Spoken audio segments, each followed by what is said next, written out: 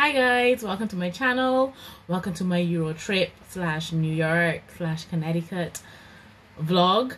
Vlogging is very hard. I honestly did not remember to vlog for the time that I was overseas, but I did manage to put together some reels. So if you already follow me on Instagram, my Instagram handle is the same as my YouTube, which is MsIslandSpice.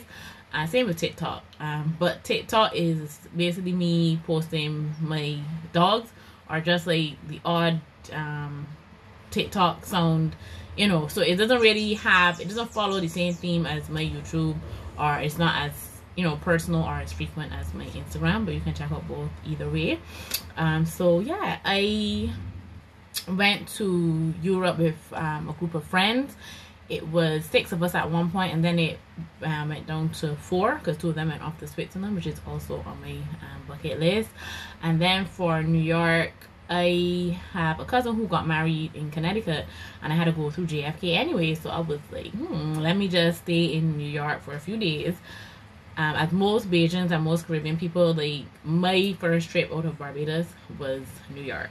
So I've been when I was, I want to say maybe 7 or 8, that sort of age, and then I went back when I was 18, and other than that I have not been to New York. I don't remember much about it, so it was new. I was a full tourist, so I'm not comfortable with the trains or the buses or anything like that. But next time I'm going to use the train and the buses more and get, you know, a bit more accustomed. So let's take it back from the top. Hashtag Cardi B. So from the top, I will start with my Euro trip. I would have started in London. We did Rome, and we also did Mallorca. If you are new to the channel, I actually lived in Birmingham for 7 years. I would have worked / studied there. So London wasn't that new to me because I would have, you know, been to London a few times. But Mallorca and Rome for sure were. To start with Rome, and I'll insert a snippet of my reel here, which I'm still getting used to, so just bear with me. But with Rome, I did most of that by foot. Rome is absolutely beautiful. See those buildings in person, the architecture, bellissimo.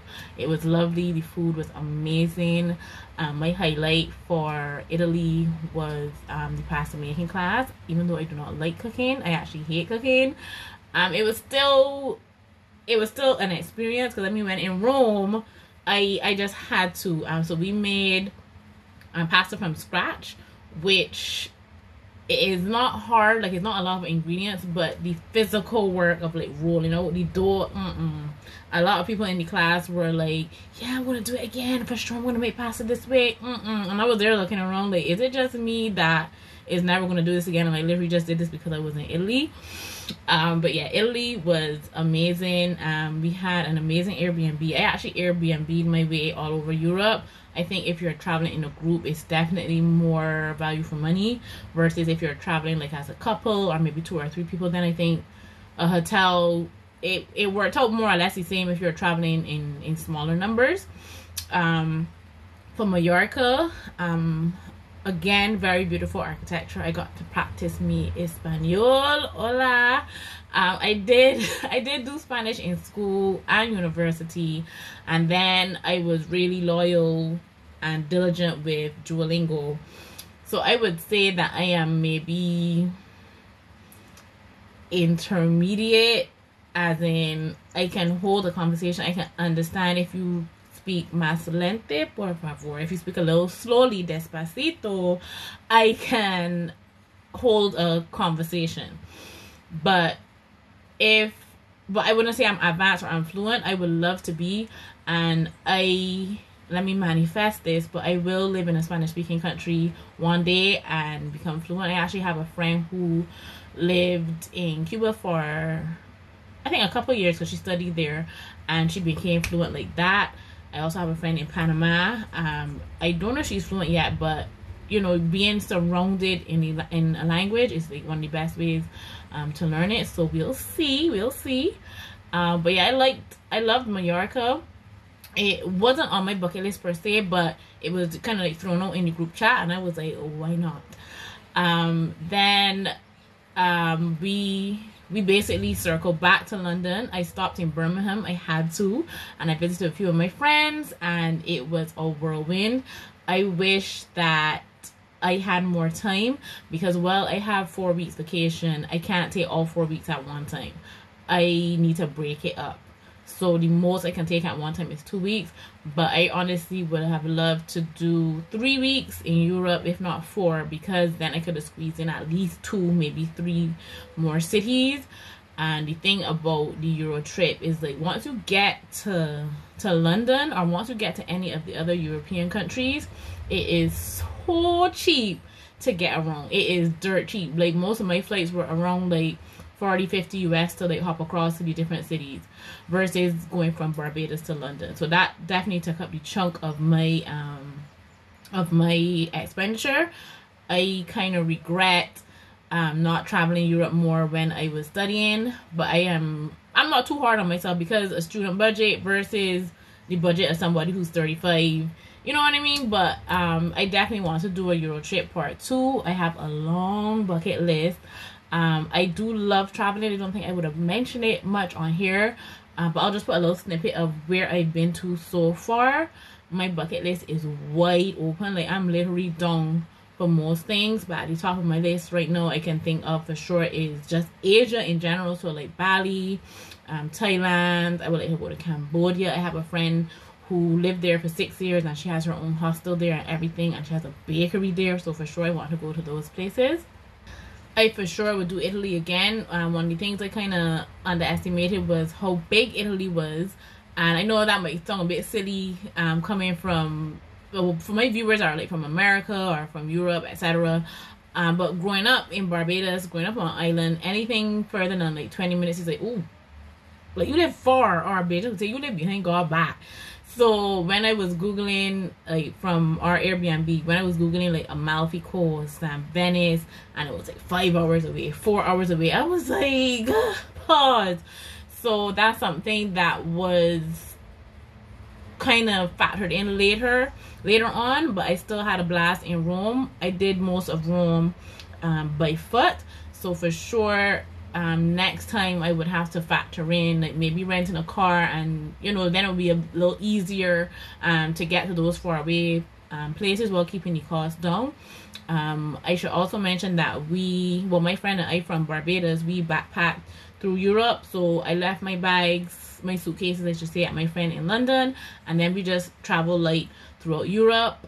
I'm not a big makeup person, because I actually found it interesting, like when I had my little Ziploc with the toiletries, and you know, airport was like, do you have makeup, and I was like, no, I had my lashes done right before I traveled, so I literally just used to put on lip gloss and a little eyeliner, and that was it. That is like my go-to everyday style. I do not wear makeup as an everyday thing. I had my hair in braids, which I did myself. It has a passion twist look, but the bag was actually Ghana twist. I'm just going to insert a quick clip of me doing it. It was very easy. I used the rubber band method that I followed on YouTube, #YouTube University, baby. And it didn't come out exactly how I wanted it. I wanted it to be fuller, and I wanted to be able to wear it in like a bob. But it came out kind of stringy and straggly. And even though the hair was the same length, you know, when I started twisting, some were here, some were long. It's only after the fact that I spoke to a friend who does hair for a living, and she gave me a few tips on how to twist it again. I have a whole pack of hair that I can try again at a later date, and I will definitely be trying that again. So in closing, because I basically starting to wrap up now, and I'll leave like a few tips. I was very surprised that the majority of my trip was cashless. So I have a debit and I have a credit card. However, first things first, my credit card was compromised literally right before I traveled, but I still had a debit card as backup. And in general, you're supposed to travel with, you know, maybe 2 or 3 different forms of currency, so I was fine. However, I hardly use cash. In the UK specifically, most of the restaurants that I went to were completely cashless, in that like you literally could not even pay with cash, meaning that like I had to, in some instances, download an app add my card details and order through the app and everything, which was actually very convenient, because then you don't have to deal with the waiter or the waitress. You just place the order and you wait. So like, you ever go in a restaurant and then there's like a huge table and you're like, damn, like you're trying to get your order in before then. So when you do that cashless method, you can come in, you can order ahead, and you know that your food is coming. You know that you got your order in before them. So that was interesting to me, because I know a lot of people who still aren't au fait with like using their card for everything or tapping. So that was definitely a culture shock for me.